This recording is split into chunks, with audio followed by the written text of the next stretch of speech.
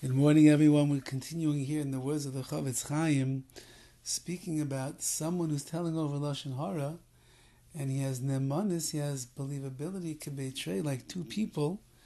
Even there, the CHOFETZ CHAIM is cautioning you have to be so careful when exactly you'd be allowed to believe what he has to say.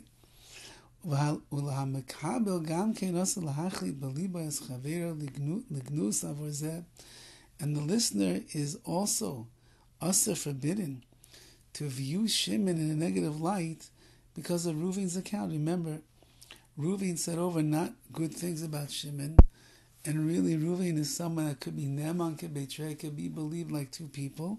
Nevertheless, I, the one that is listening, I'm not allowed to view Shimon, who's being spoken about, in a negative light. Like I mentioned above, says the CHOFETZ CHAIM.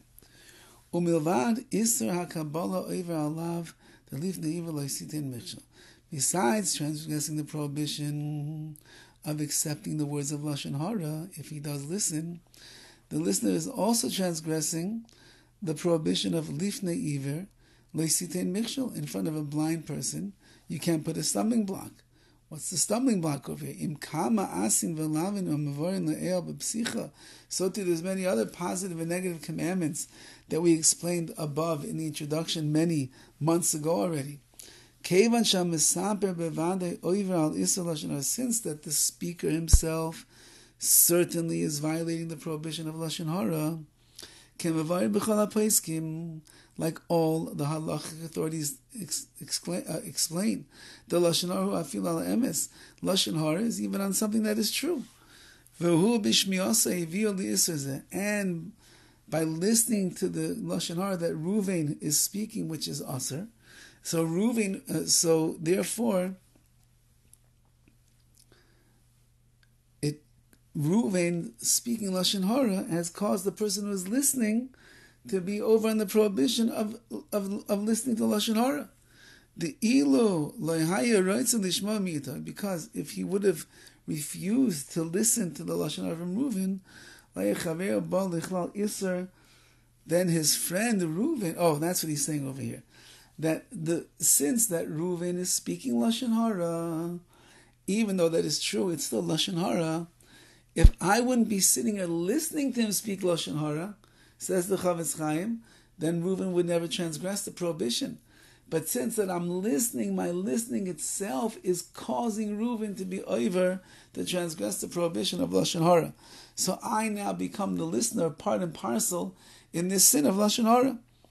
La'aya chaver ba'al lichlal iser. V'kol she's kabel yisel the fun of divrei ha'mesaper. And the more that the listener accepts the words of Reuven, which he was saying Lashon HaRa, v'yeh ahane ma'asav, so the more powerful Reuven's actions are, and that's a problem. So the listener, his transgression is much worse as well. Because through his listening, Reuven now is a worse speaker of Lashon HaRa. If Reuven's speaking Lashon HaRa to a wall or to a person who's not listening to him or doesn't really care what he has to say, so then it's a very minimal damage of Lashon HaRa that's being said. But if I, the listener, am listening intently and I'm makabel, I accept what he says is true, so then I'm giving fuel to the fires of Reuven's activities over here of speaking Lashon HaRa, and I'm accepting the Lashon HaRa, so I'm making everything into a terrible affair over here, that had I not listened, or if I would not have accepted it, there would be no real isser over here, prohibition of Lashon HaRa being spoken or accepted.